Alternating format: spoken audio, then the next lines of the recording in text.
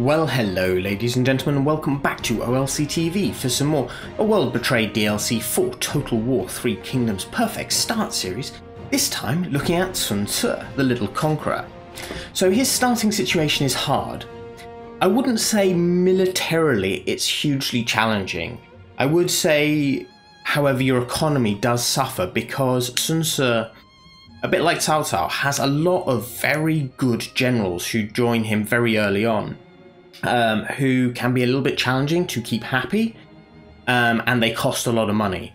There are ways round it, however, with his campaign, and certainly with how his court positions grow and how, as people level up, they can affect certain things, because it's not the same as standard Han warlord courts.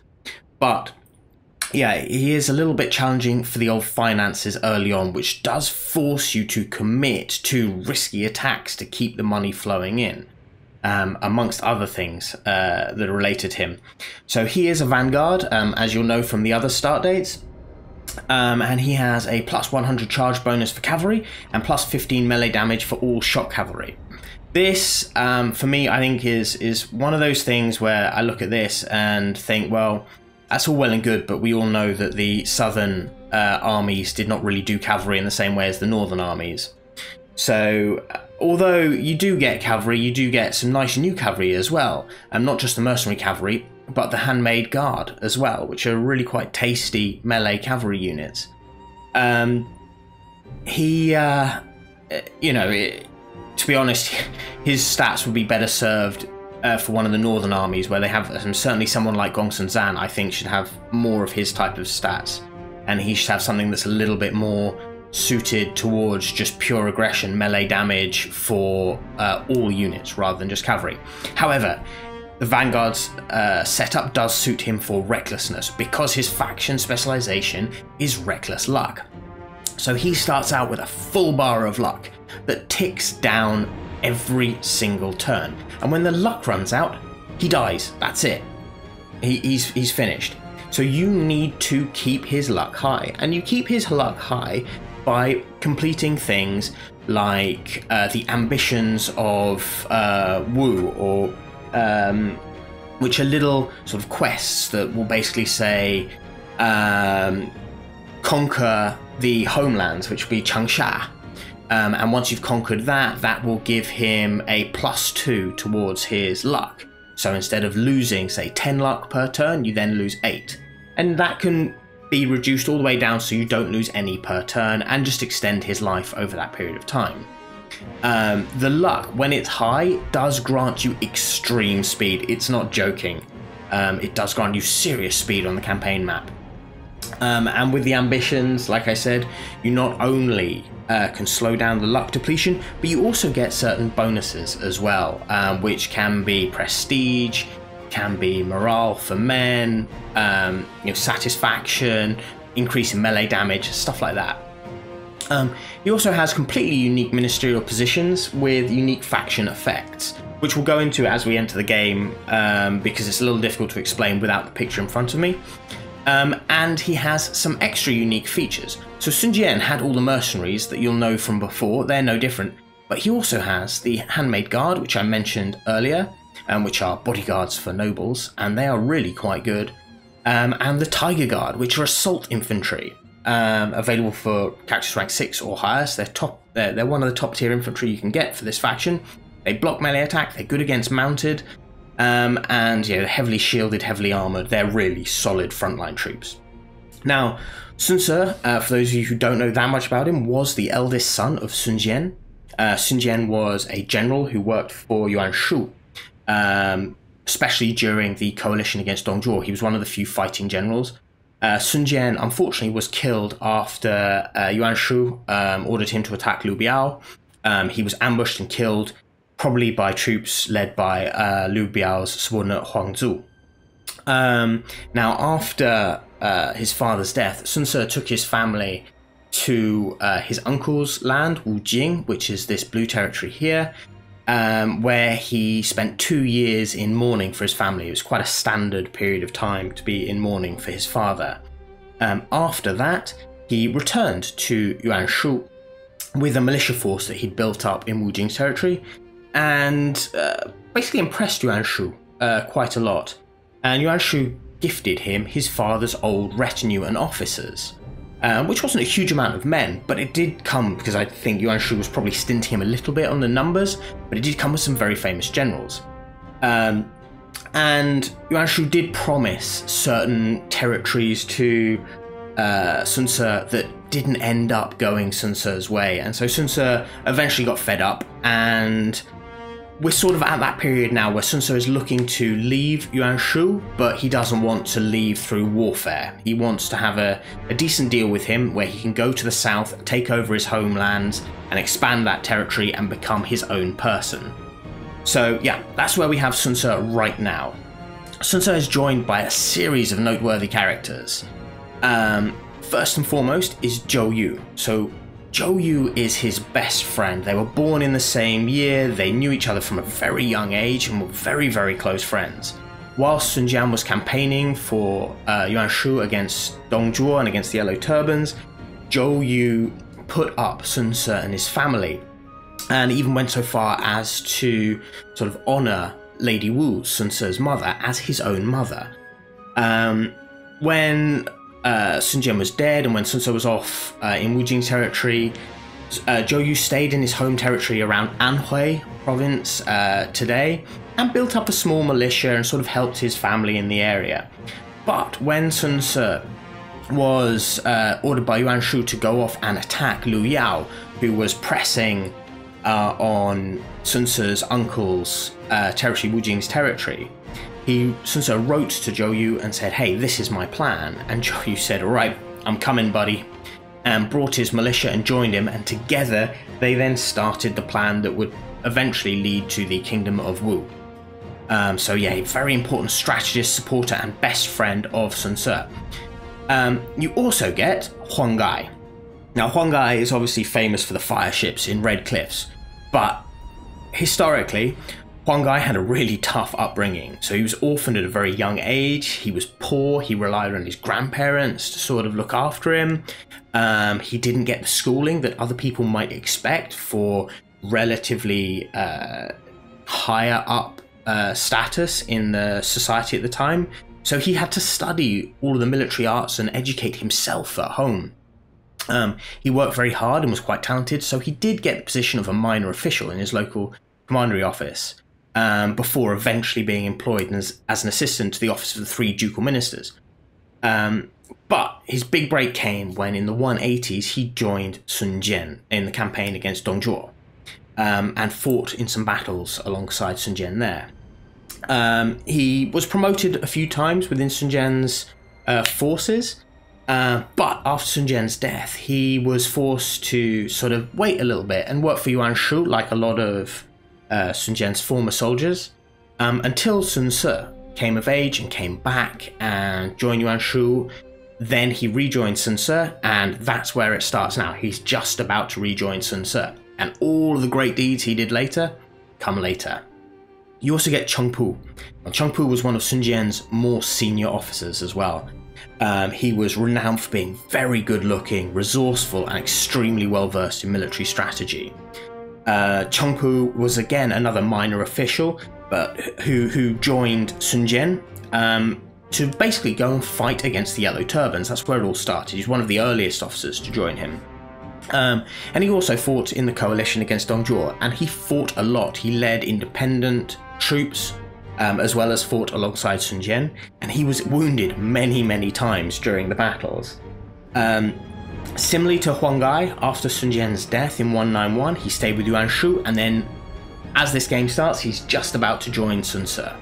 So yeah, 2 very important generals of Sun Ce's father's generation, a little bit older, a little bit wiser heads who he can rely on, very steady and with a good relationship with the men.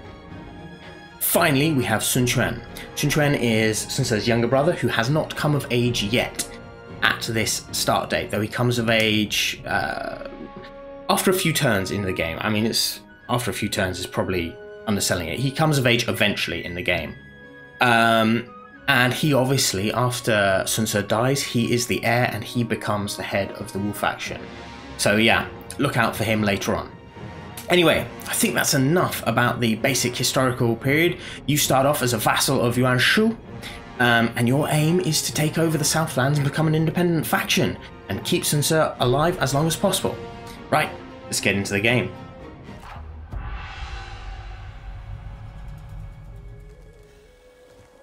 年少时，孩儿总是活在父辈的阴影之下。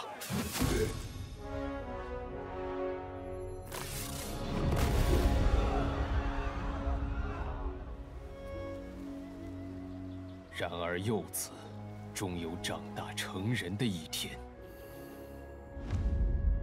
届时吾辈必须独当一面，做出抉择。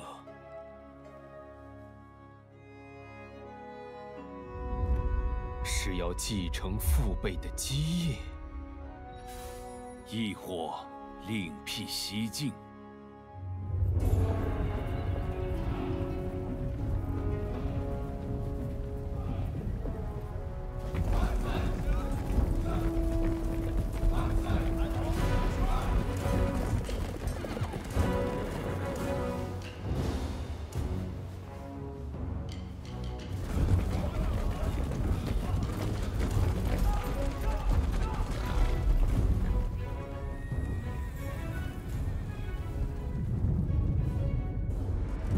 命由我，此生伟绩，当由孤武自己书写。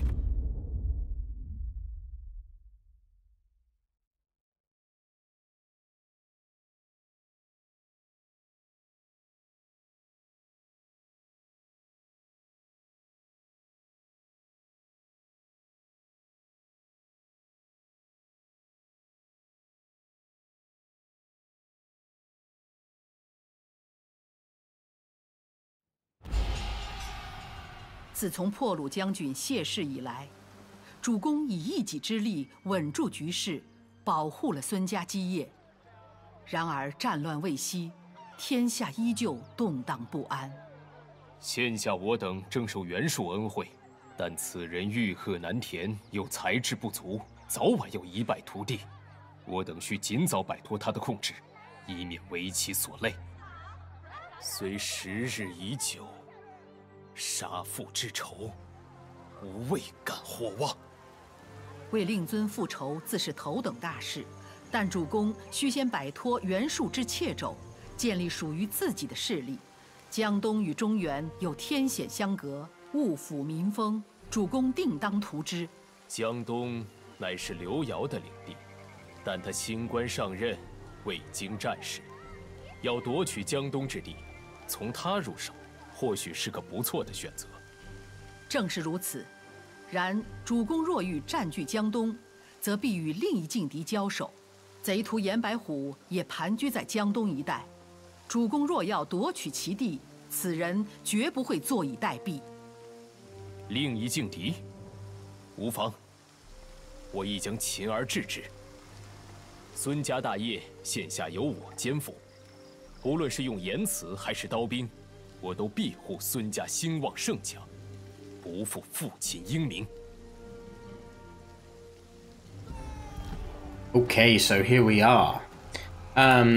So as it says, Sun Ce is looking to break away from Yuan Shu at this stage. He's still loyal and he still is following Yuan Shu's greater orders, but he's looking to conquer the south. So that's the political situation for him right now. So, a quest for revenge. Lord Sun Ce, you have served Yuan Shu as a loyal vassal since your father's deaths at the hand of Huangzu 4 years ago. He has been a capricious and demanding master, but you have served with honour and distinction. But you will not forget your duty as a son. Huangzu must pay for killing your father. To make him do so, you will need land, warriors, and resources. Your family's homeland of Jiandong would offer all these things. Perhaps Yuan Shu can be persuaded to let you take your father's former general south and build a base of your own. Till then, you must continue to obey his commands. So Sun Ce is a man of great abilities, but he is reckless and his luck will not last forever. This is his luck here. Excuse me. You will see that we are decaying by 10 luck per turn. We have 250, that's 25 turns before he dies. Okay? Currently, with luck as it is, he has plus 40% movement range, minus 15 retinue upkeep, and plus 15 military supplies. As it ticks down, you'll get 30, 10, 13, 25, 8, 11, blah blah blah, all the way down to just supplies. And then he dies. Okay? Achieving Sun Tzu's ambitions grant powerful bonuses while also delaying his luck from running out. The faster it is stopped, the more of his luck will stay with him forever. So here are the Legacy of Wu ambitions, and you can see what we have here. Here is just an example. Secure the mountains, so we need to take Xindu. If we take Xindu, take the town, we get 5 luck, so that's just 5 straight up. It's not like a per turn, it's just 5. Lumberyard, we get 5, and Xindu Fishing Port, we'll get 5. If we have all of them, we have plus 3 public order, and we have plus 2 reckless luck per turn. So that will give us 15 luck, which is a turn and a half, but plus 2 per turn, which will reduce the loss to -8 rather than -10. And as you can see, you'll get it for a lot of the things you complete. You'll get more luck per turn. Not all of them give you luck per turn. I think some of them don't give you luck per turn. Like this, for example, just gives you 25 instinct, 25 resolve. This one does. But yeah, not all of them give it, and you can see their rewards here. But they're useful, okay? Very, very useful.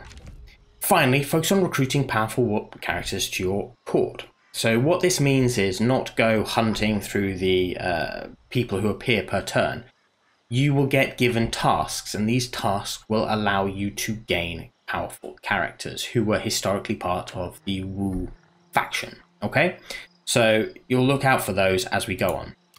Now, first mission, Yuan Shu orders the conquest of Xu province. So long as you still swear fealty to Yuan Shu, his orders must be obeyed. As such, you must now march against Lu Kang at his command, then continue on to Xu province.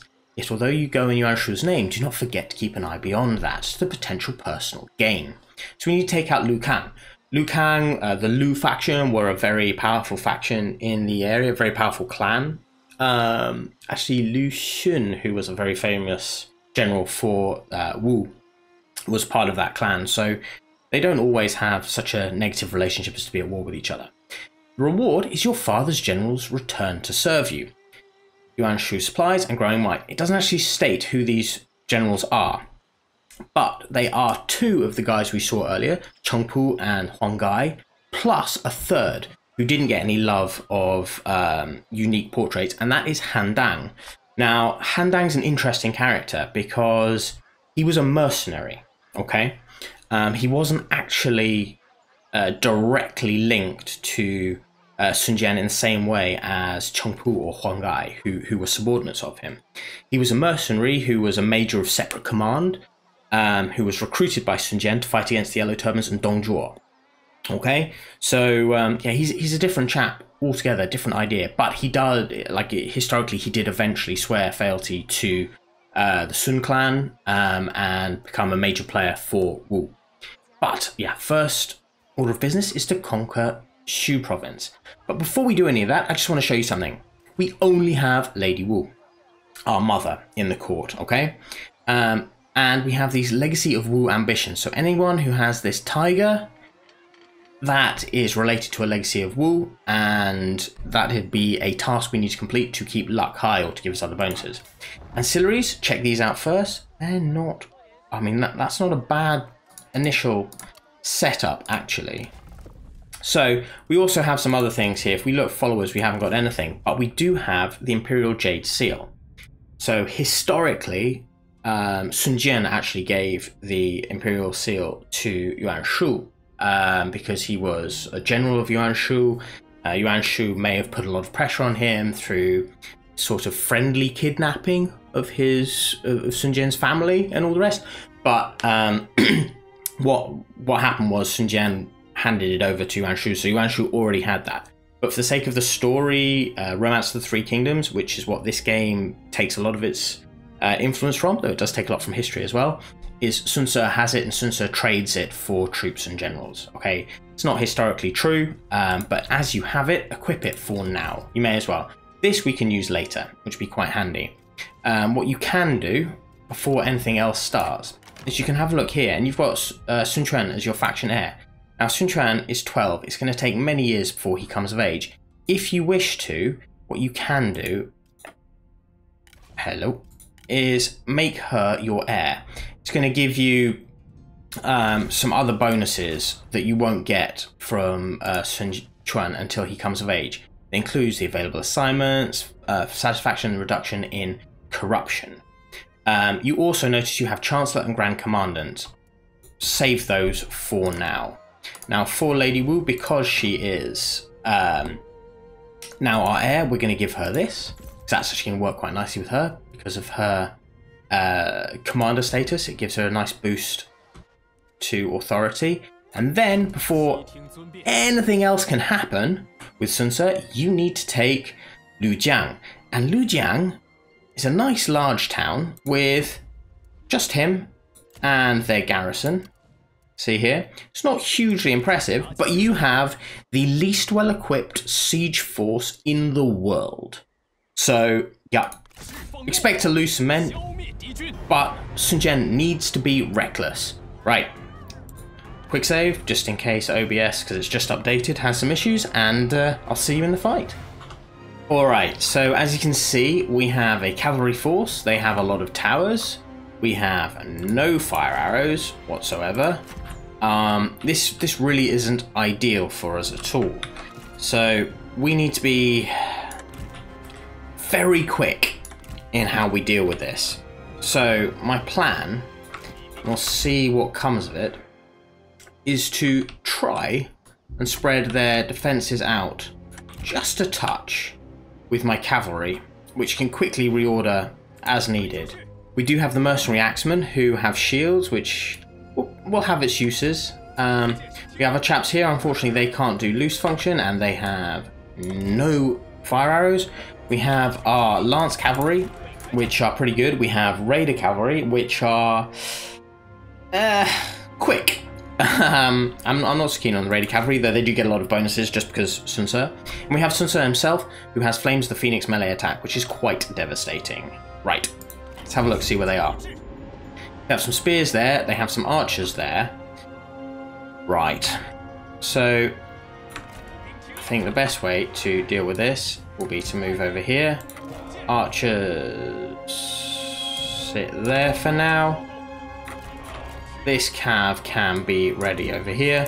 Sun Ce also has the tendency to lose control.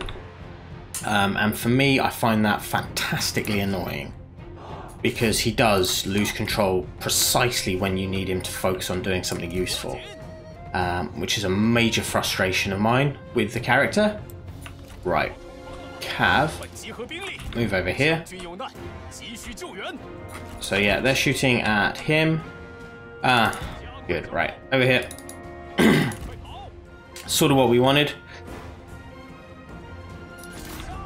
Go over here, take that. I'm not going to charge my cavalry in straight up here because these archers are just going to slaughter them. But what we can do is sort of fight here. Take this territory. There we go. Just stop this shooting at our boys. How are we doing? We good? Right. Right in here.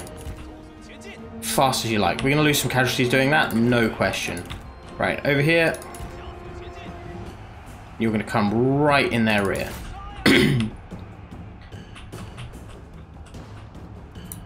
These boys can now move forward. Though they're not going to be the world's greatest and most helpful. Quickly capture this. Oh, we don't need to capture it actually. Come on. In you go, in you go, in you go.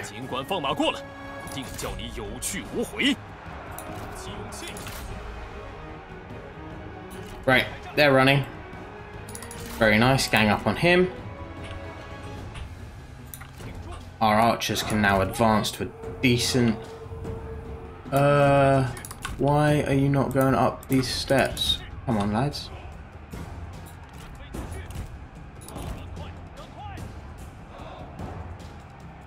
Quickly. Here.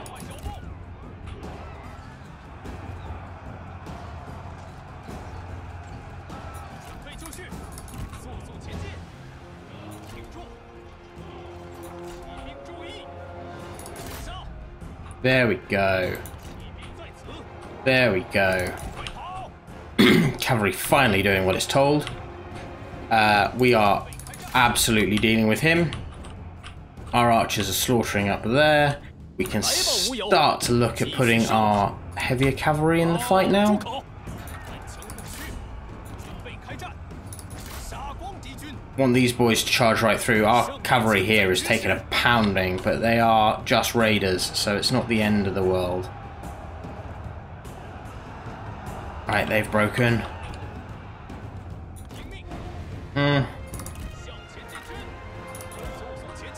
In you come.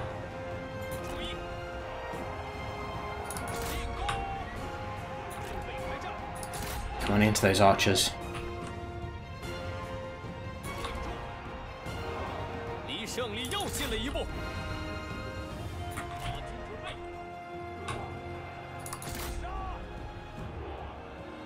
Round. Other cavalry goes. So come on.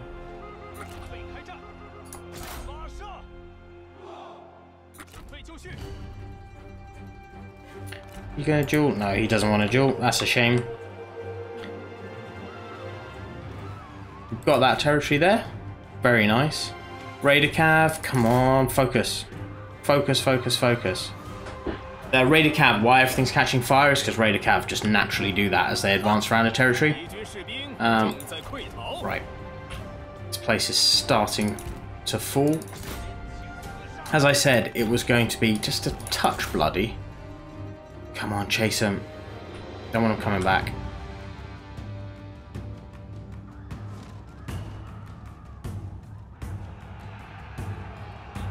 Just want to kill a bunch of them. Sort of encourage them not to return, if possible. How are we doing? He's dead. Good. Which means, Sun-Ce, you can come over this way. Think as well. Axes.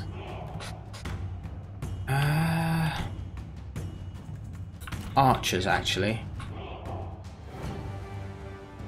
Can we just form up here?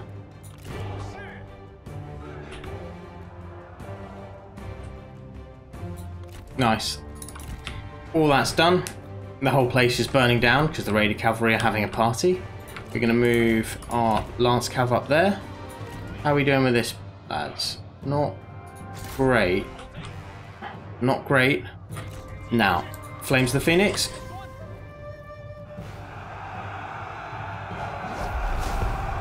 Boom. Massive damage there. Absolutely massive damage.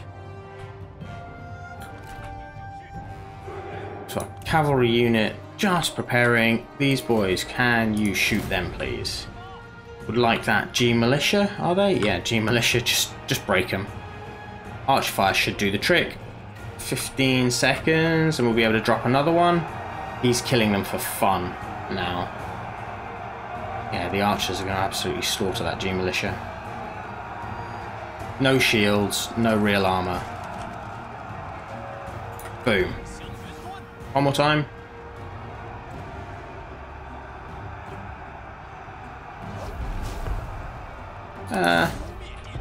Possibly a touch less good than other attempts we've made.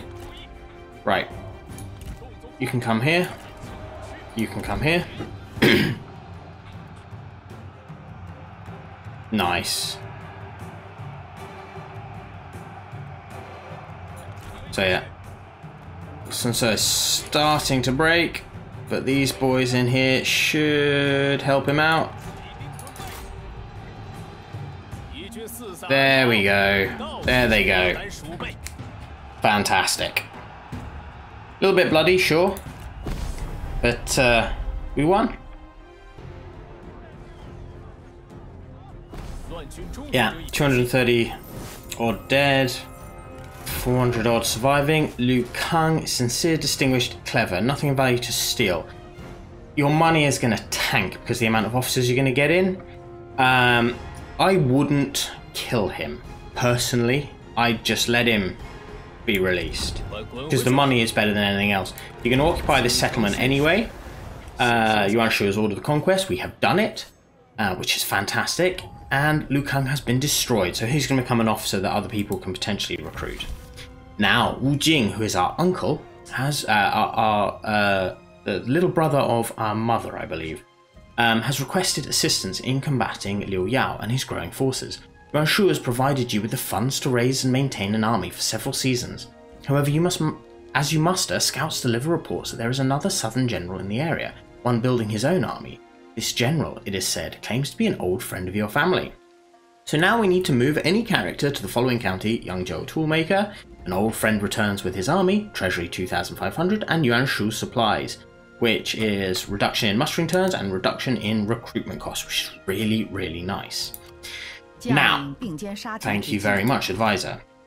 Now, Sun Ce only has one old friend that we've been introduced to at all, and that is Zhou Yu. So we're going to shift over here next turn to pick up Zhou Yu.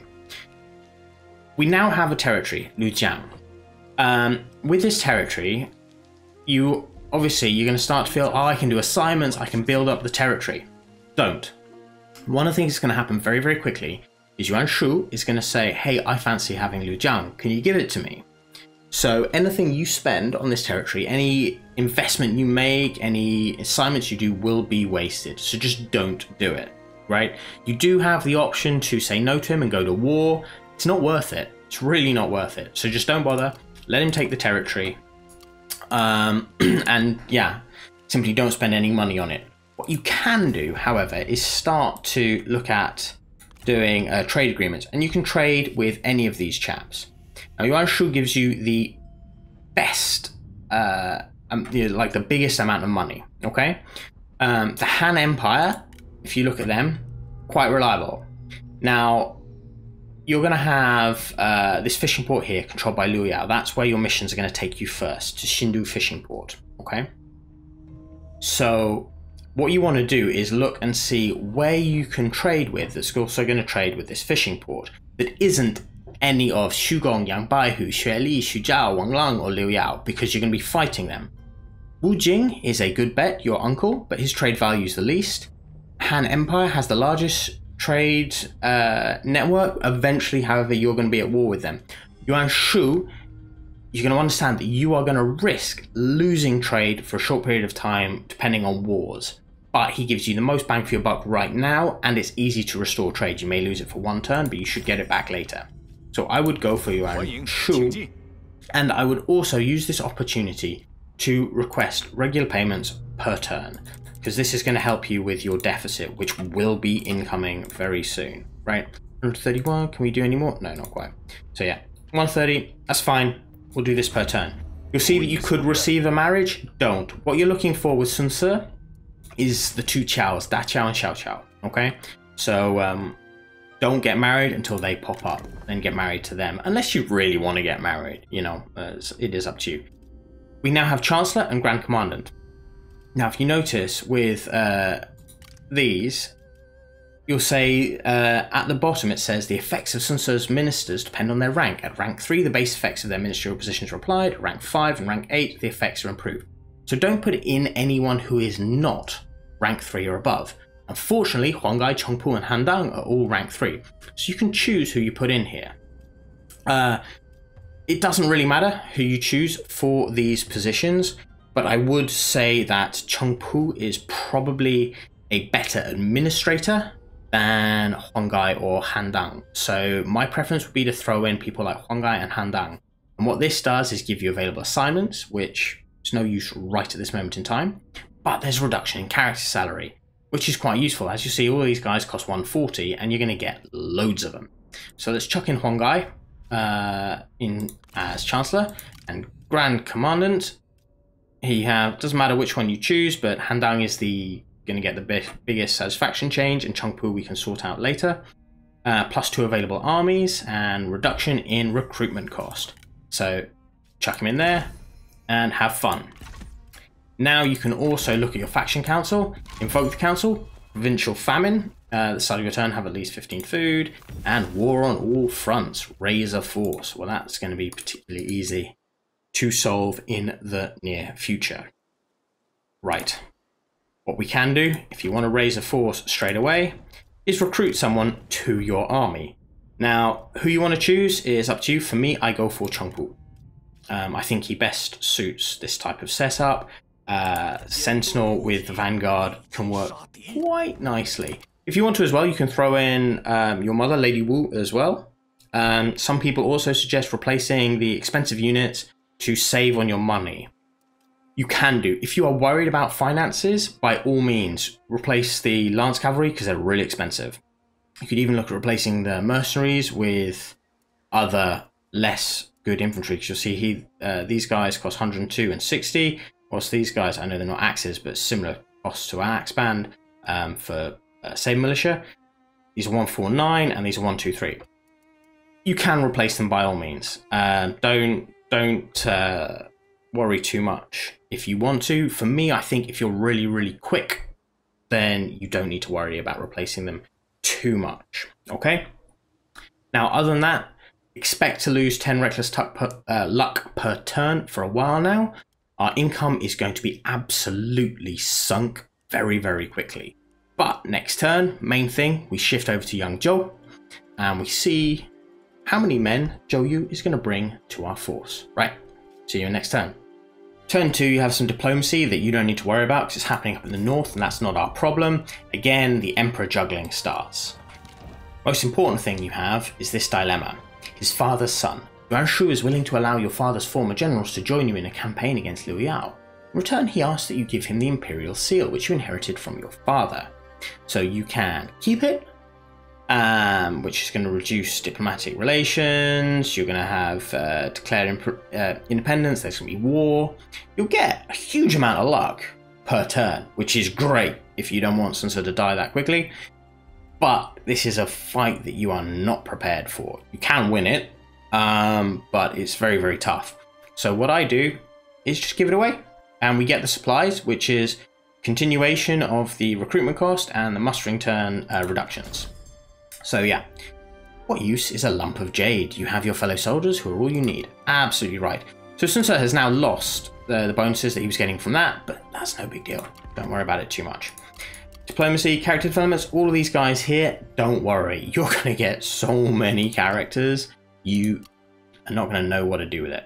You're going to lose your mustering for moving into Yangzhou. Don't worry about that at all. Just head over here. What you want to do is try and move as close to the river, the Yangtze River, as you can. Boom! And here we have Wu Jing calls for aid against Liu Yao. An old friend returns. We have more money and we have Yuan Shu's supplies. And we have a foothold on the Yangtze.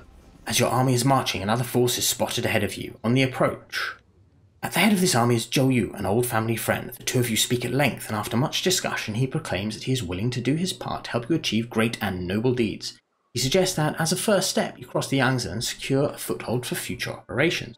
So now we need to capture Xindu, fishing port. If we capture Xindu fishing port, we get Lu Fan. Lu Fan is a very, very talented strategist that will help us greatly.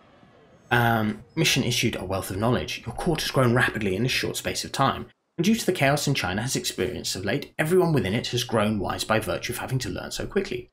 By focusing that wisdom upon a specific character, they will learn more in one day than they would otherwise in 10 long years. So we need to reach rank 4 with one character, and we get a bunch of bonus experience for Sun Ce. Now, we have Chengpu, Zhou Yu, Huanggai, Handang, and if you look, we have on one of these, here, have a rank 4 Vanguard who is over 40 and have a rank 4 Sentinel who is over 40. Well, Chengpu and Huanggai are both 40, and we need both of them to be rank 4, basically. Okay, and this is going to give us +1 reckless slunk per turn and +5 melee damage for shock cavalry. Now, how we do that is we go here, let's choose Chengpu actually, because he's in our army, so we may as well focus on him. And here you have a button called Share Expertise. You need to have 50 shared expertise to do this, and how you can check it, it's this number here. Okay, so we have 64, so we have easily enough. So Chengpu, share expertise, confirm, boom. Now if we go back to him, a wealth of knowledge, he has now reached rank 4. And if we look, that means they have both leveled up. So what do we want for Chengpu? Well, Tenacity of Steel makes him a great killer. This is firing rate, which is quite nice. We can't unfortunately get fire arrows or anything like that. And he also has zeal over here. Now for me, I do love my tenacity of steel for my sentinels. I find that makes them really effective. Sun Tzu, on the other hand, can now get fury, which is morale in enemy territory when commanding, because that's what we're going to be doing a lot of. This zeal is really, really useful, but you can get it with Chongpu later, so I wouldn't worry about it, and Sun Tzu isn't going to last forever. So we have that now. Right. Zhou Yu is now here. Now Zhou Yu is quite cool. He has fire arrows, he has night battles, he has the ranged armor piercing damage. He has a very nice mathematician who, you know, possibly could be better off given to someone else eventually, but we may as well keep it with him. He has his own unique armor, and he has a noble's sword. We don't really have anything in the way of spectacular weaponry, unfortunately, right now. Which says character ranks gained. Zhou Yu also has his own force, which isn't bad. Some archer militia and some saber militia. So he will be able to help us in the upcoming fight. Now what we're going to do, change to march stance, and we're going to try and get on this river, because we want to attack Shindu fishing port right from next turn. Okay, that's why we moved as close to the river as we could. Click onto it now. Next turn we can go straight for the river. So we can take this and get Lu Fan. Right, see you next turn. Turn 3 has started with Yuan Shu declaring war on He Yi. He always declares war on He Yi relatively early on. It's not always on turn 3. Now this does provide an opportunity in diplomacy, because you can request to join the war and just get Yuan Shu to keep giving you money to join his wars. You don't actually have to fight in them. Now you do want to be a little bit careful, because you don't want to join a war against someone who potentially is a threat to you, but He Yi isn't. You're not realistically going to fight him, so he is someone who you can use to get more money out of Yuan Shu. Now, remember I said that you're not going to keep Lu Jiang? You're not going to, so here it is. What is owed? Though Yuan Shu promised that Lu Kang's lands would be yours, he now wants to take them and appoint his own administrator. Such is his right as your lord, but can such dishonesty be tolerated? So you can rebel, and you'll get a lot of luck, which is fantastic. Or you can keep the diplomatic relations and take the supplies. The supplies are useful, and remember, your aim is the south. So hand it over, let him have it, it's fine.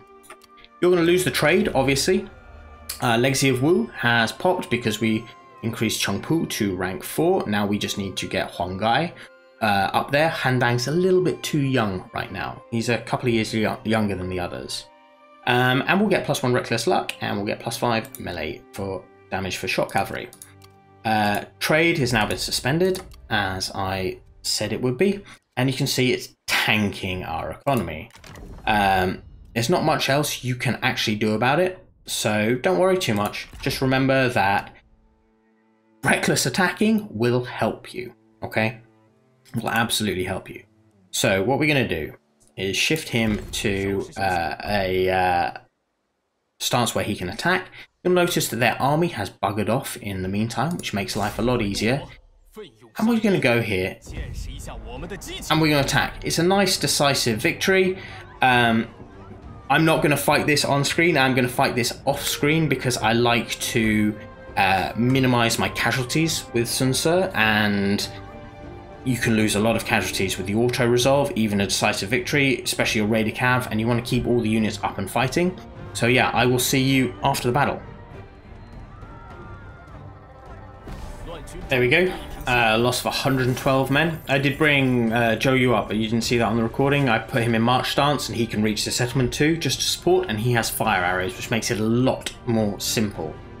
And we've taken it, and we have now got Lu Fan, which is really good news. Legacy of Wu, secure the mountains, so we now are encouraged to capture the lumberyard and the capital. Impressing the two Zhangs, the next mission. Zhou Yu tells you that in order to capture the Southlands, you will have need of the two Zhangs. These men allegedly have the talent to chart the course of heaven and earth.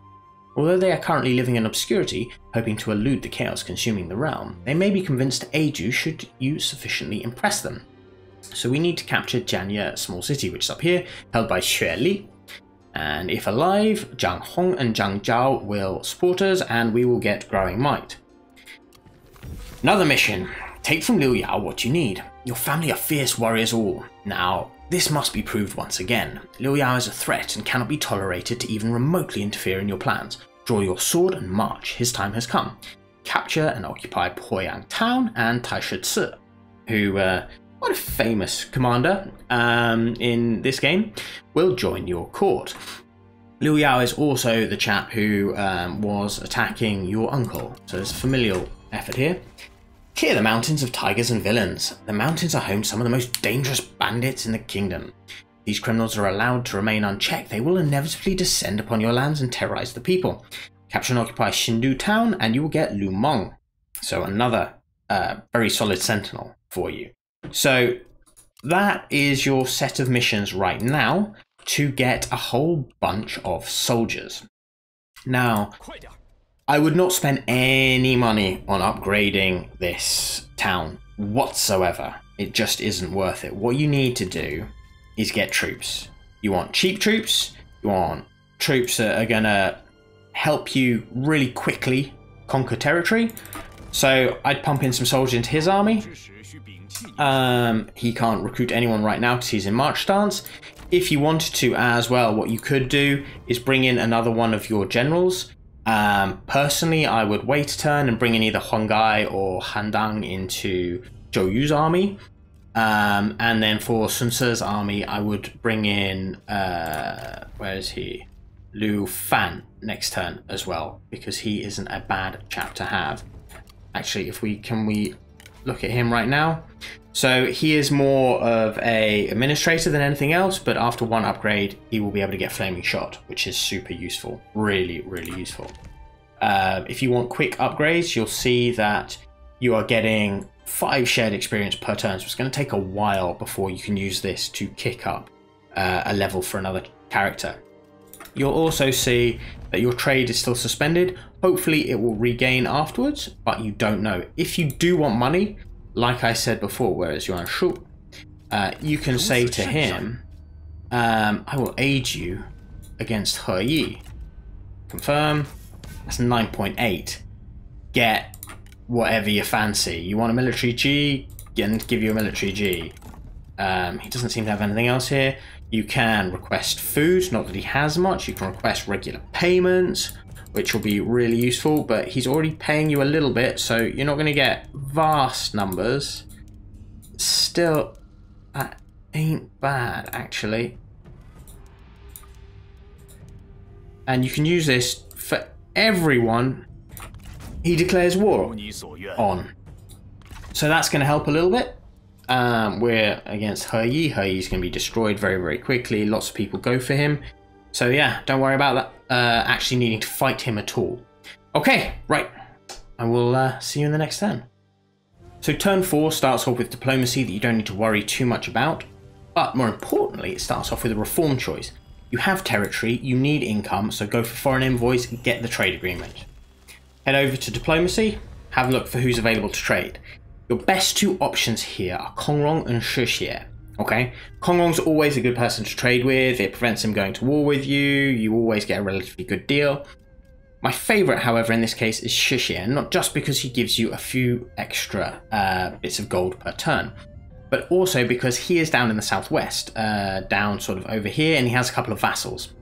He's going to become a relatively major power in this area. He's not going to be able to stand up to you, but he's a threat. And you don't want him siding with the people you're at war with. So if you have a better relationship with him, it works out in your favour. So negotiate a deal with him. See if you can push him for a little bit of regular payment per turn, because that's where you're getting hit in the pocket the most. He's not going to be able to pay you a huge amount. 97, yeah, it's not bad. And that's going to bring in some money, because you still don't have that thing with Yuan Shu up and running yet. Don't worry about peace or military access or any of that stuff, unless it's with someone who really doesn't matter. Like someone like Yang Feng is all the way up here. I don't think he's actually going to be able to pay you very much for it anyway. 50 kwai per turn. Yeah, you can give him military access. Don't matter. He'll pay you a little bit, but he's going to be destroyed eventually. So if it's any of these guys around you, ignore it. Okay? But if it's someone up in the north, like if Gongsun Zan or Cao Cao comes up saying they want something, that's fine. Liu Chong probably not, because Yuan Shu is going to declare war on him, and you don't need to worry about people of merit either. Now, you have a choice. Do you go for Poyang or do you go for Jianye? If you go for Poyang, you're going to start to get some important characters joining you, which is quite nice. If you go for Jianye, you're going to get some seriously important characters joining you, which is also quite nice. Xue Li is much less of a threat than Liu Yao. Liu Yao has a little bit more territory, as you can see. He has a base that he can build up, and he will have an army. You already saw one of his armies run away from Xindu Fishing Port. They're in Poyang right now.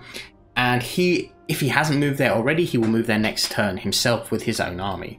So my suggestion is you deal with him first. Now, you can move all the way into his territory with this army. Don't feel obliged to do that. If you want to recruit more troops, recruit more troops. And that's precisely what I'm going to do, because I'll be able to hit him next turn. So I'm also going to recruit, where is he? Lu Fan, he's right at the top, into this army. Lu Fan, as we discussed earlier, in a turn, one level up, he's going to get Flaming Shot, which is going to be pretty damn useful. You can always switch him out for another strategist later on if you wish. I find him quite handy in the early game. As for Zhou Yu, I'm going to move him down as well, just because 2 armies going in, just going to make life a little bit easier. Other than that, there's nothing else you really want to be doing this turn, unless Yuan Shu has declared war on someone else you fancy, which he hasn't. But if he does, then you can take money for helping him in his war, and by helping I mean not taking part whatsoever. But it's time for turn 5. So Yuan Shu has declared war on Zhang Ba. This is someone else we can reliably not go to war with, and our money is starting to run out, so it's not a bad thing to head over to Yuan Shu on this tab here and say, hey big man, we can aid you in another war. You want to fight Zhang Ba? We're okay with this. And he's going to give us more stuff. Now, we could probably do with like cash up front a little bit too. So let's see how much he's willing to offer us before it starts to drop. It's starting to drop a little bit there. Regular, oh no, sorry, not me, you. Receive regular payments, 2.9. There we go, that's not bad. We'll take that. Okay, which is quite nice. You'll notice that the small army has left Poyang, and Liu Yao is now there. Liu Yao has Taishitsu. So, and Sri. So we're going to go straight in for the kill here. So first thing, we're leading with Sun Ce. Always lead with Sun Ce, because Sun Ce has a requirement to take over 5 cities, duel 5 people, blah blah blah blah. And then we're going to follow up with Zhou Yu as the reserve. Now bear in mind, this army here is not going to stay seated. It's going to come and it's going to attack Xindu. So you are eventually going to want to recruit an army here that can hold. You don't need a huge army, because this garrison plus a general should be enough. So we're going to recruit Lady Wu there later to hold that off when we've won this. And then after that, we might send a counterattack with Zhou Yu, or we might push on here depending on the current situation. Anyway, let's get into this fight. Okay, so here we are ready to take out this town. Now remember, they have Taishitsu, they have Liu Yao, so that's 2 pretty solid sentinels plus a strategist. It's not going to be that straightforward.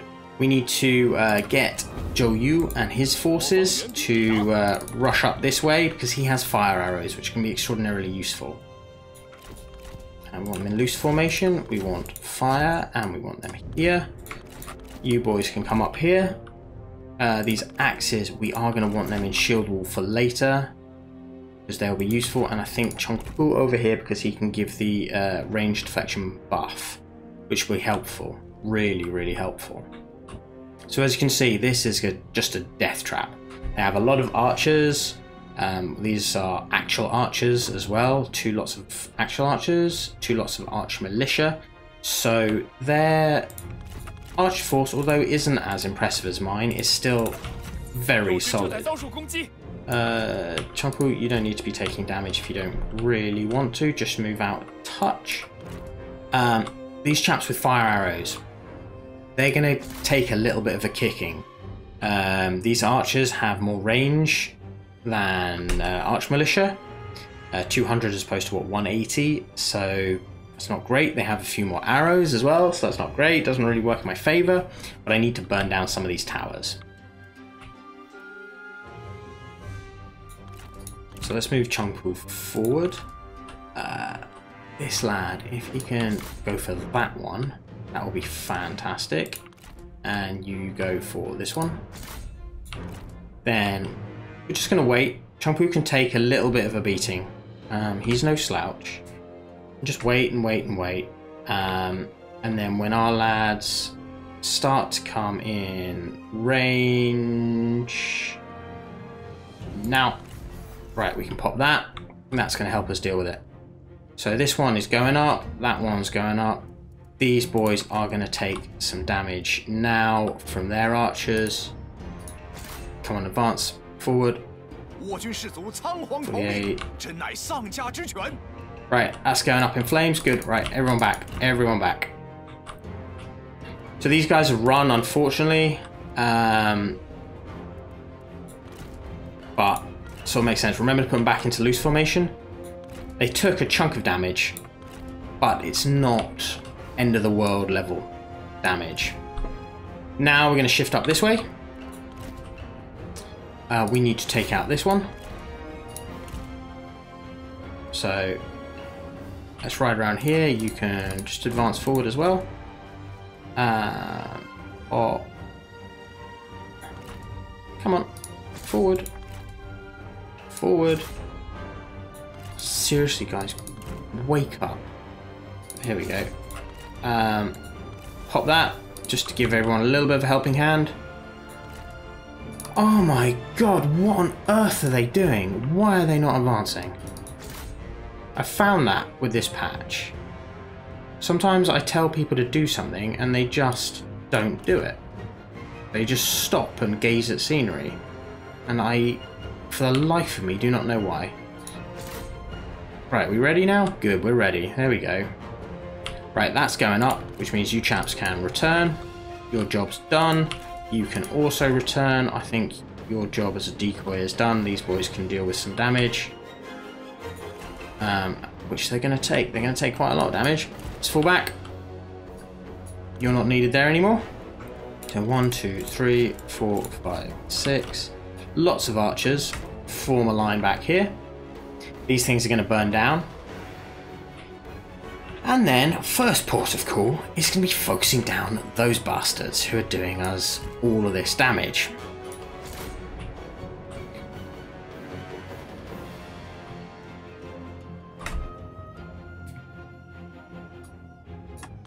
We're going to lose some men doing it, no question. Their range is to there. So, how are we doing? Everyone, pretty much. Right, let's go. He's lost a lot of health now. He's about to lose just a tiny bit more. Right. I want weight of arrows, because hopefully we'll be able to kill them faster than they can kill me in huge numbers. There we go. They're starting to drop more significantly. It's not enough. Fire arrow is going to help with the morale. Come on. One of my fire arrow boys is running away. They've come back though. It's nice of them. Very nice of them. They're still dying though. Why are they still dying? Oh, because they're still in the fight. And they... irritates me that when they reform, they're not in loose. There we go. That's that group of archers destroyed. Oh, not quite destroyed. They've come back. Keep killing him. Keep killing him. Keep killing him.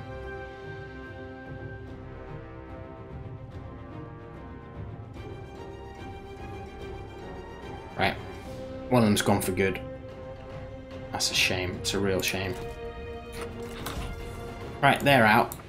Completely gone. These boys have come back. Chungpo, we don't need you. What we do need, however, is to reform over here. Just so we're out of the way of these chaps who have the range advantage on us, and we'll just gang up on this unit here. See if we can do it some real hurt.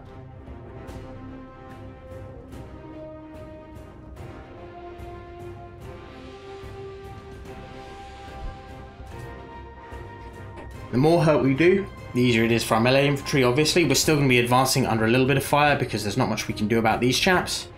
And we don't have a turtle formation shield unit, like spear guards, for example, that can just suck in all the arrow fire and not take any casualties. Anything we do now, we are going to start to take casualties.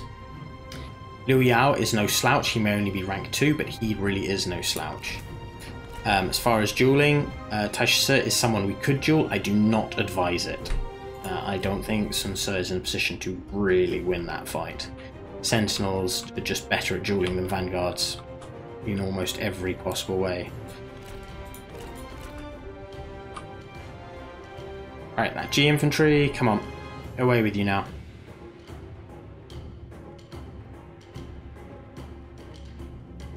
Trying to make sure they just go route. Damn it, some of them are out of ammunition already. Right, they're gone. Focus on these chaps, please. There we go. Arrows coming in. That is Taishi Ce doing his special.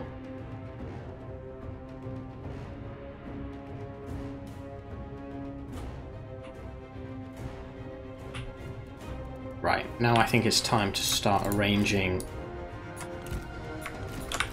the attack parties. These chaps here have unfortunately decided they want to play. Alright. You chaps here as well. Alright, kill them off.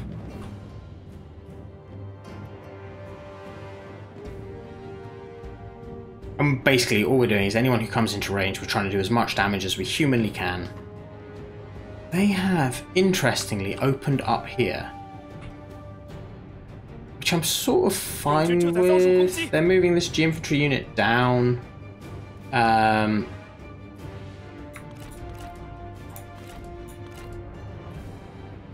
focus that G infantry unit, because they'll take more casualties than the guys with shields. Ooh, no, no, no, no, you don't advance.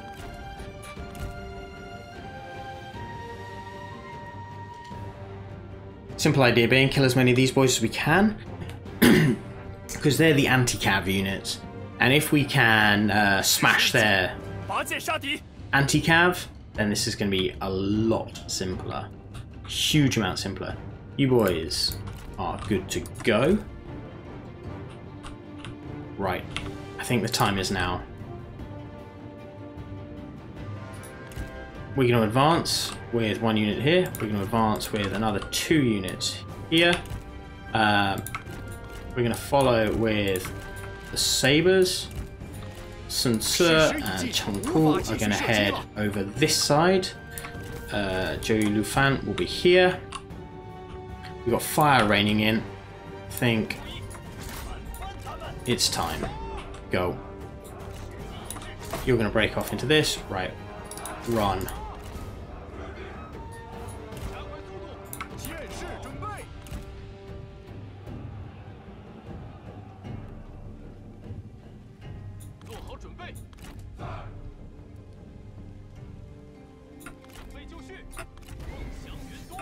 Right. I'm going to wait a second for my guys to actually get in range. Do that. Over this side, however, we can start to move cavalry. Now they've pulled these G infantry away. That's going to be quite useful. In. Everybody in.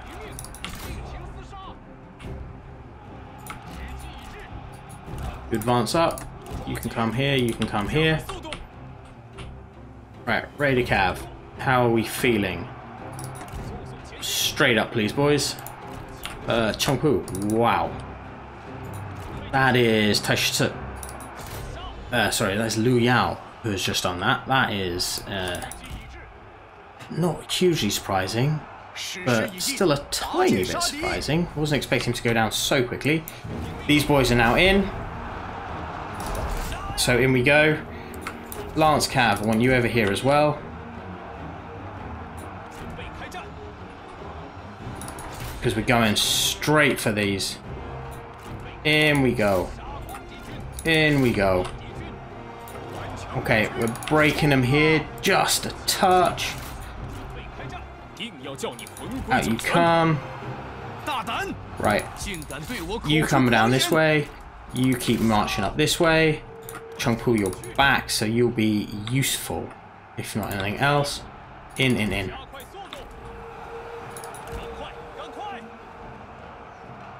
Seriously, don't just stand there. There, excellent. Broken them.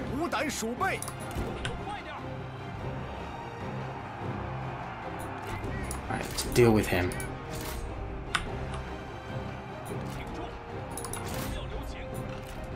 Right, you're up this way, please. Come on, push through now. You can focus on him, you can focus on him.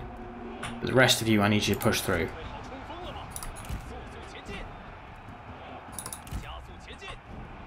You as well. In you come, in you come.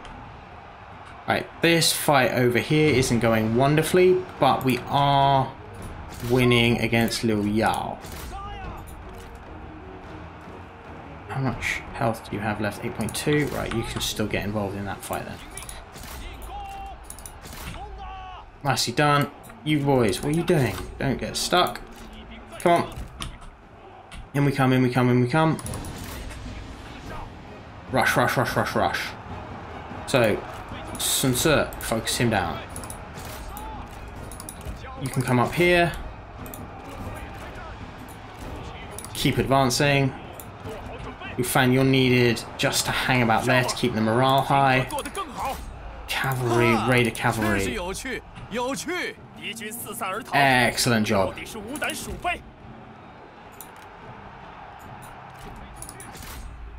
Keep charging in here. You chaps, archers, just be prepared to come in. Just be prepared. Zhou, in here, please. Come on. Right, Raider Cav, over here. You boys, reform. And in a second, we're going to go right in the back. Now, what I'd quite like from you is to take that territory up the top. You boys can come down here.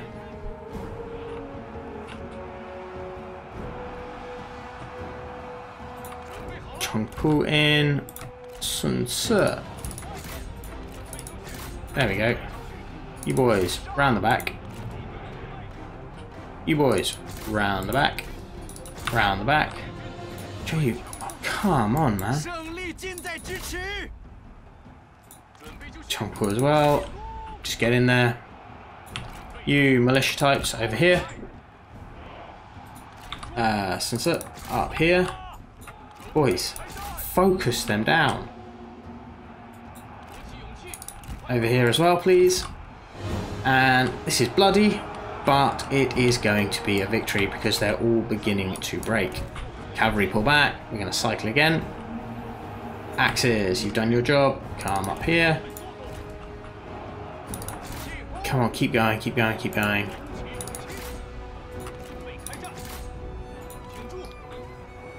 Chongpu, stay and capture. Right, everyone back in that fight.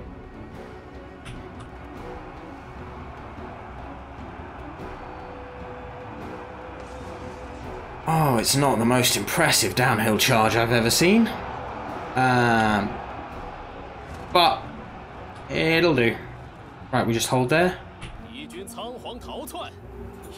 8.6, so head off this way. You two Let's go for him. They're all starting to break now. It's only a matter of time. A few seconds and we will have it. Long siege, I know, but we've done it. Claim victory.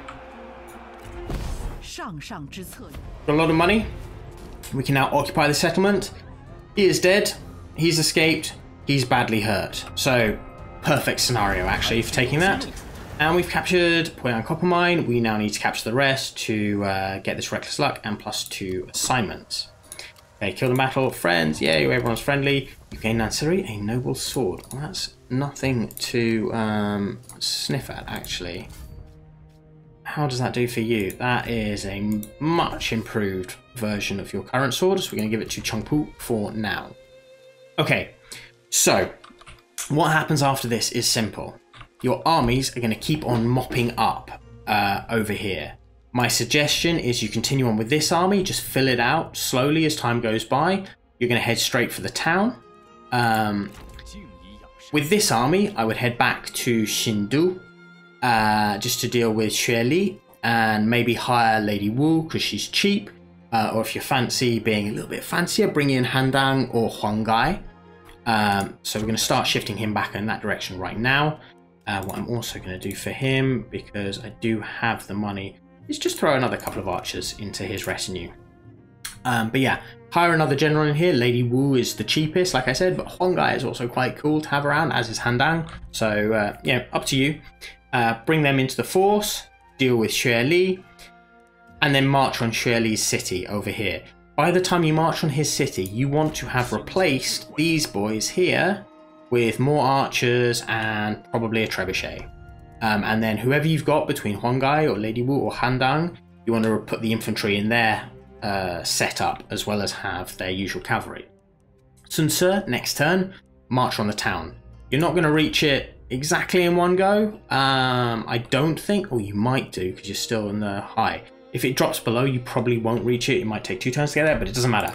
The town is relatively straightforward to take. It has a very minimal garrison. If it has that officer in it, he only has 2 archers, so it doesn't really matter. After you've taken Poyang town, you get Taishe Ci, which is fantastic.